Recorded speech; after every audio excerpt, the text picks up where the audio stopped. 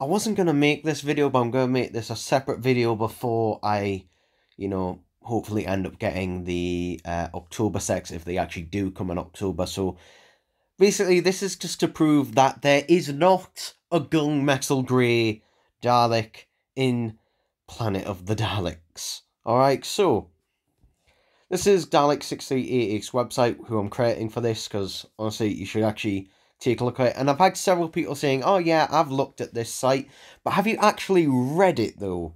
Because I think a lot of people just scroll through and just like go, oh yes, lovely, pretty pictures, but actually don't read it. So it's Dalek 6-7, so this one is the one that becomes the gunmetal grey Dalek in Day of the Daleks. So it is the gunmetal grey one.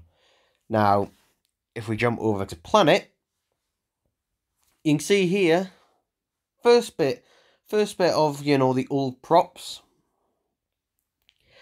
Dalek 6-7, aka, that is the gunmetal grey one, by this stage was the same lighter battleship grey as of the first two Goon props. And the Goon props are basically, these were just basically hollow Daleks that were the ones scanning on. So not that one. Yeah, these are the Goon props. So these didn't have any actors or anything in these. These were made by the BBC to basically just like fill out the numbers for them. So that's what the Goon props are. And basically, Dalek 6-7, which was the gunmetal grey one, was painted the same colour as one of these. So yeah.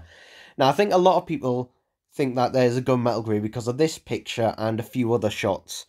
But the thing is, here's the same Daleks and that, just in different lighting. I think people get a bit confused, mainly because of the lighting. Basically, the Daleks look different in different lightings. For example, you've got the Dalek, the spray paint Dalek, which is nicknamed, which is completely black. But in some lighting, it may look a bit more grey. In other lighting, it may look a bit like this. But basically, the Daleks, for the most part, are a dark grey. They are basically a dark grey, to generalise it. But none of them are that gunmetal grey. Not even this one is that gunmetal grey. Because that gunmetal grey is, very, very dark. Also noticing the eyes. Yeah, just going around the eye stalks. You can see, throughout Planet of the Daleks, the eye stalks do change throughout it. And there's a good picture. There it is. So there's Dalek 1-5's eye as it appears throughout the story. And you can see the middle one, that is what Alduar has based it off. But again, just like, it should just be one, not two. It's just like, or at least have some variations. But also, another thing, none of the Daleks in that story have a silver gun. None of them have it. Not a single one. Alright? What colour should the guns be? Grey. Alright?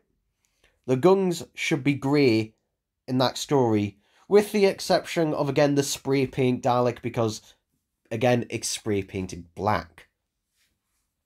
So, yeah. Basically, it's like, no. The guns should be grey. They weren't silver. They weren't silver. So, yeah.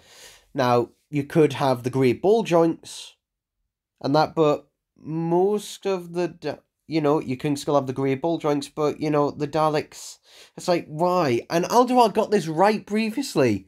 Like, the previous Sound Effects Planet release, although it wasn't a glossy finish, which was irritating, it was pretty much the bang-on correct shade for one of the props, which, again, had the grey plunger.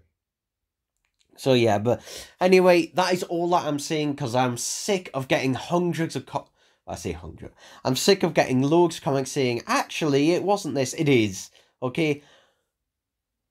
There was not a gunmetal grey Dalek in Planet of the Daleks. All of the guns, shouldn't be... None of the guns are silver. None of them are silver. Okay? End of story. End of discussion. I've replied to so many comments on this, so from now on, I'm just going to link it to this video. Alright, but there we go, people. There we go. hopefully.